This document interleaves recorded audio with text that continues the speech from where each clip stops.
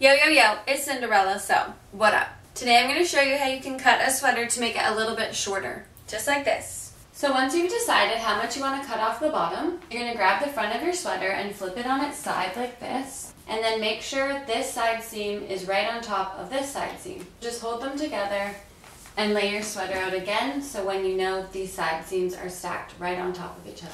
Then you want to make sure the edges of the bottom of the sweater are right in line as well. So we're going to smooth out the area that we're going to cut. I'm just going to take a good pair of fabric scissors and cut straight into the sweater. So I'm cutting through both layers at the same time. And you just cut straight across like this, right through those side seams. And then just keep going straight across the back, just like that. So you can take this off and you're all done. So this is a cotton sweater, which means it's not going to fray at the bottom. Now we can try it on. Done. So this is what it looks like when you're all done. Thank you so much for watching Cinderella Sew, and I will see you soon. Peace.